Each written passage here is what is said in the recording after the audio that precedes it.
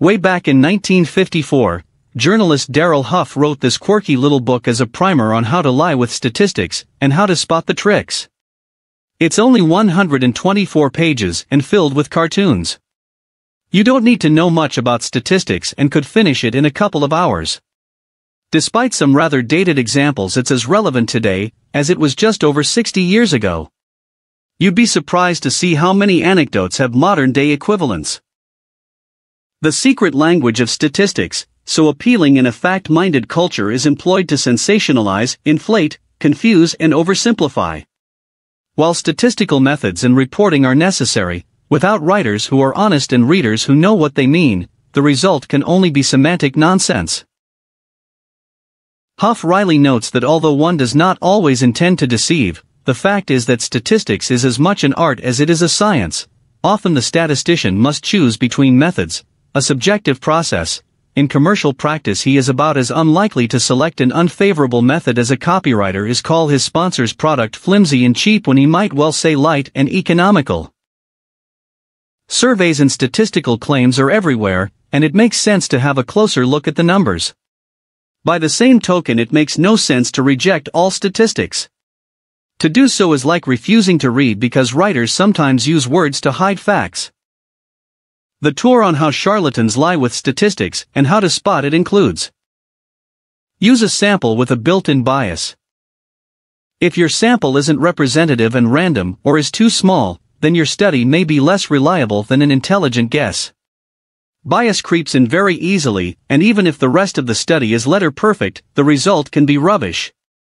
Huff recalls the Literary Digest poll on the 1936 USA presidential election, which predicted Landon to beat Roosevelt by a landslide. Despite a huge sample, the researchers forgot that landline phones and magazine subscriptions were not the norm, and come voting day, Roosevelt trounced Landon.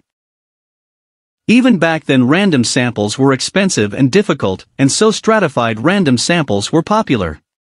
That's where the problems start, since the strata is often subjective.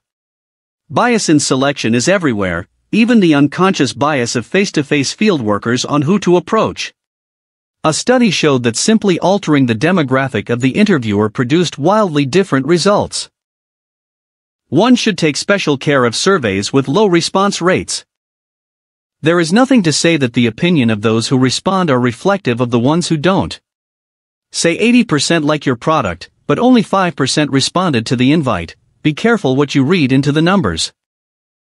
In a survey there can be 3 layers of sampling: the population sample that is often far from random, a questionnaire which is just a sample of the questions you could ask, and the answers that may only be a sample of the respondents' possible attitudes.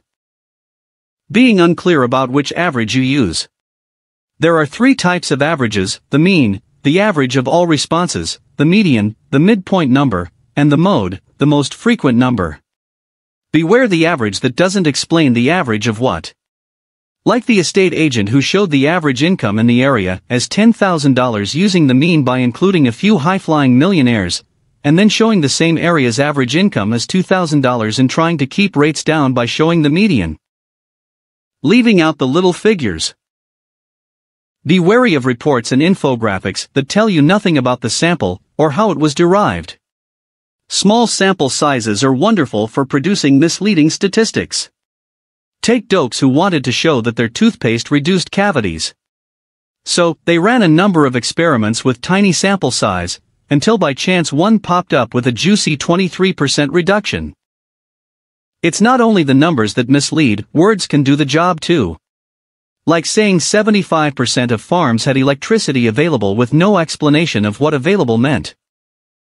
Make a fuss about nothing. Statistics have a margin of error. Your answer lies within a range, and making a big deal about an insignificant difference can lead to silly behavior. And no, a 2% difference on a sample of 100 is not significant.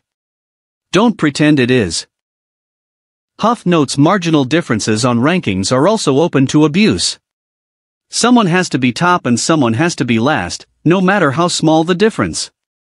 Like the time Gold cigarettes advertised they had the least poison in their product. Except the difference was minuscule, and the advertising board made them withdraw the claim. The semi-attached figure. By attaching two numbers that look like they are linked, but aren't really, you can produce a statistical sleight of hand. A bit like a politician talking about a completely different topic when asked a difficult question. Take the advert for a juice extractor that claimed to extract 26% more juice. 26% more than what one might ask. Turns out it is 26% more than doing it by hand, not more than competing extractors. Correlation is not causation.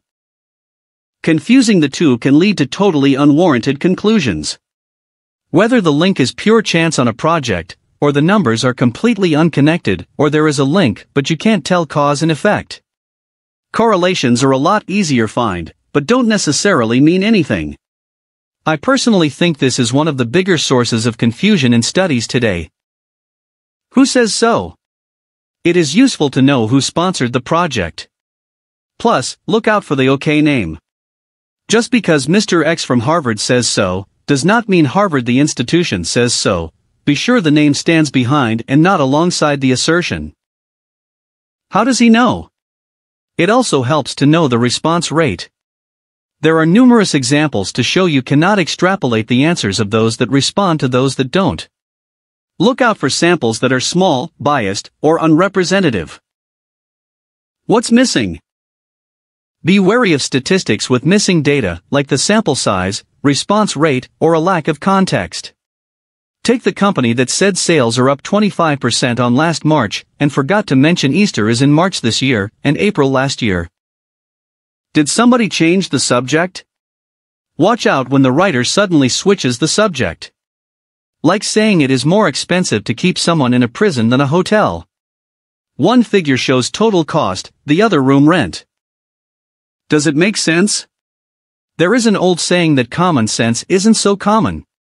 If the extrapolations sound a little wild, then apply some before just believing what you read. I think the book is a worthwhile read. There seem to be numerous sites offering PDF copies of the book for download. You can also get a paperback version on Amazon if you prefer that format.